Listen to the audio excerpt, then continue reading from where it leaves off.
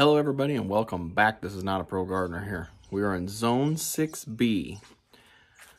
What we're going to be doing today is you're going to see us harvest some of our greens. I think some of the kale's ready, but I know that our Swiss chard is ready. So we'll show you how we're going to do that. And then we're going to be discussing the beet curly top virus, specifically for our tomatoes.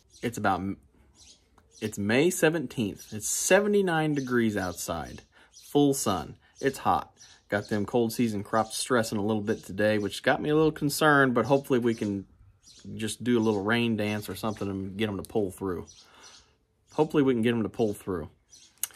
Now, the reason we're going to be doing this is we need to clear out the infected plants. And the reason we are harvesting this stuff is probably for dinner. We're going to be using this stuff, making some more greens. Usually we do spinach, as you may have seen one of our videos. We've done spinach, but this time we're going to be doing our Swiss chard and maybe some kale mixed in there, or maybe make a small salad, something like that. So we're going to go ahead and talk about it, and then you'll see me harvest some of this stuff out of the garden, put it to good use. All right, so we're going to pip up a little video here. You're going to see our tomato plants and the curly tops on it. It was a lot more pronounced when they was smaller, but as they have grown the last couple days, it's been raining really heavy, so I haven't had a chance to replace these plants just yet. So this is what they look like. And you might see some of them leaf curl or the dwarfing of the leaves, and you can tell that they're just smaller and they don't look quite right. That is the beet curly top virus, which is what I have come to discover that it is. I've had this here before, about 4 or so years ago, practically when I first started gardening in this spot out here. I did have the same exact problem where the top of the tomato plant was affected and not everything else. It was just the tops, you know? So the tomato curly top virus, as I put it, or as Google would put it, I'll put the information down in the description below on the Oklahoma State University Extension office, I guess it is, that they have there. They have information on this, or they did a study on this. It's kind of not quite sure what this is, but it's good information about this virus, and it tells you all about it. So I'm going to put that down in the description below, so if you want to check that out or see what their findings were on this stuff as well. So we're going to give you a brief edit of the whole information that they have on that website there. And on their findings of the beet curly top virus, it hosts normally tomatoes, beans, peppers, spinach, beets, or cucurbits.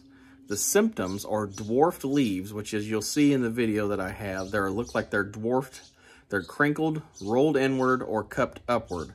The veins on the underside of the leaf is a purple discoloration as well. The beet curly top virus is transmitted from plant to plant by the beet leafhopper and the Circulifer tenuis. Both the virus and the beet leafhopper have a very wide host range. Once acquired by the beet leafhopper, it is carried for the rest of its life. Thus, a long distance is spread. That's common because they just carry it throughout their life. Only brief feeding periods are required for the leafhopper to acquire this virus. In minutes, it can happen. And it's transmitted to the new plants. The plants begin to show symptoms about 7 to 14 days after they are first infected by the leafhopper. That's where the problem lies, because by the time you see it, you're like, what's going on?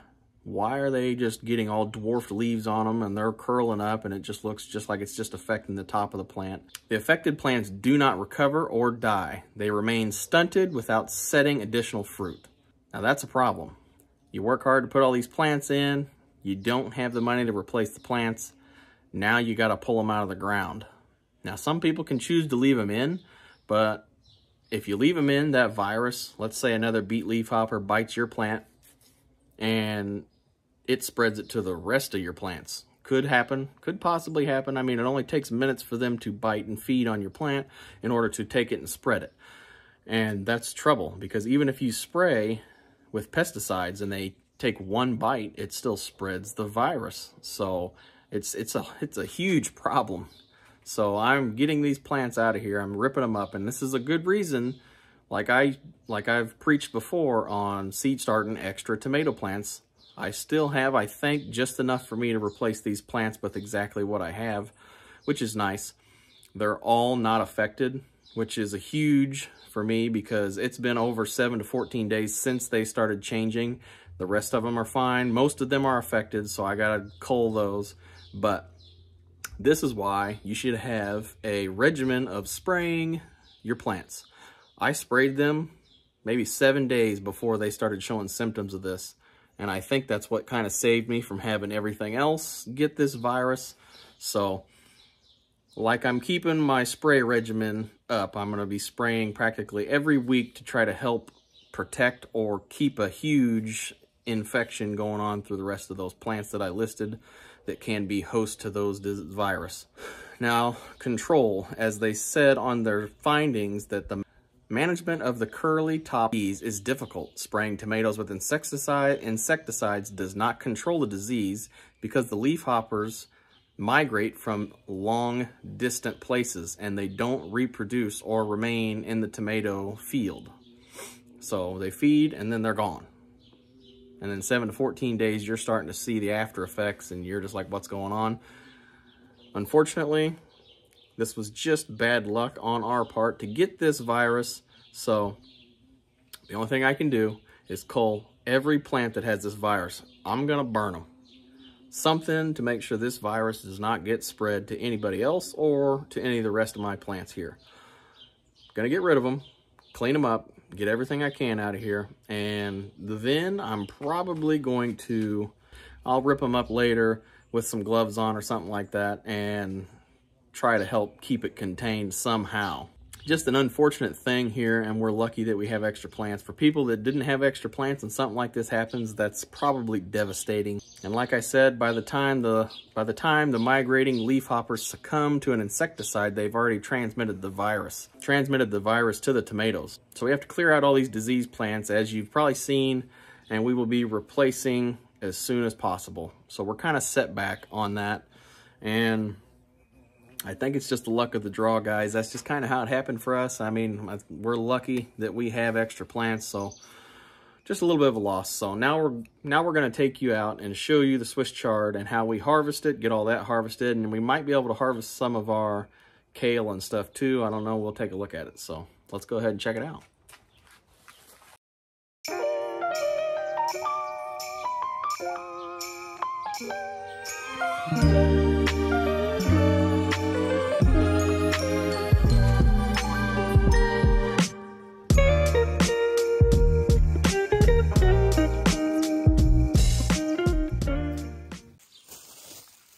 All right, everybody, so this is our Swiss chard.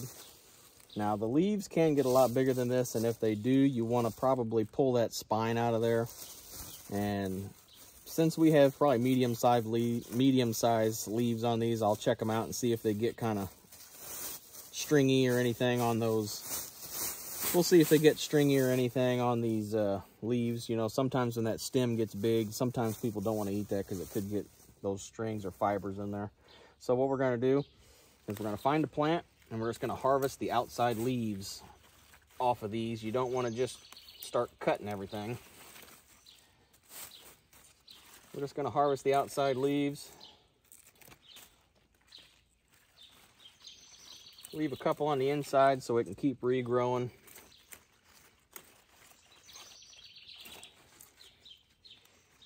And you just harvest as needed. Sometimes if you got a bunch of plants like I do, which to get a pot of greens, you kind of need a lot of plants anyway to fill up. And once you get about a good handful of these plants, I'm just going to gather them up down here. And I'm going to cut some of these stems off. It's a lot of stem to have to take up space in my bag, so I'm just going to cut some of them off. And then we're just going to fit these guys inside a bag here.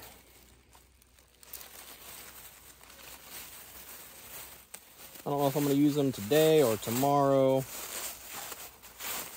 but I know it takes quite a bit of greens to fill up my pot, so I think this bed will be just the right size to fill up one of my pots. Just like that. That's one pretty big handful of greens. We're going to get another one of these and then we'll move on, and I'll do all this later. This is just about one row here. One row of this. I got 3 rows in here. Actually, I got 2 rows in here. And this is just about one row that I harvested. So now we're gonna go ahead and get this stuff inside so it doesn't get too hot in these plastic bags. And then we'll come back and get the rest of this and show you the kale. So let's go ahead and check it out. All right, let's go over here and check it out. And it looks like something dug up one of my honey nut squash. I only got 2 of those left now. I don't know if I'll be able to taste those this year or not, but I guess we'll see. Probably a squirrel. I have a lot of problems with squirrels doing that with my tomato plants when I first plant them. So here's the collards.